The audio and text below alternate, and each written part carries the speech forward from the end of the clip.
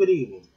The purpose of this video is to complete my GCU assignment, and it will be completed in 3 parts.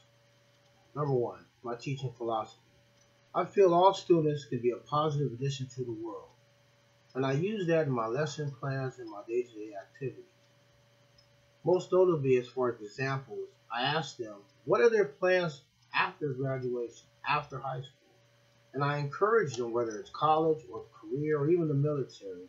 And I like to offer good sound advice and places they can go for guidance. Understanding that academics is important no matter the field outside of high school.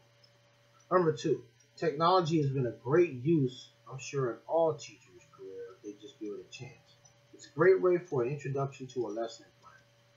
With a video, a demonstration, children are already grasped their attention.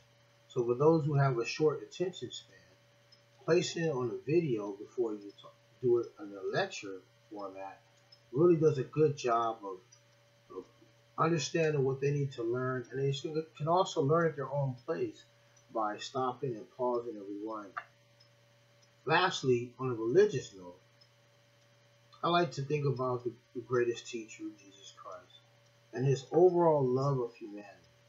And he did that with his treatment. That was his action. His words were backed up by his treatment. And not just the miracles, just the everyday kindness and love of humanity. And to paraphrase, to do unto others as you would have them do unto yourself. So in life, in any school, I understand that kids come from all different types of backgrounds.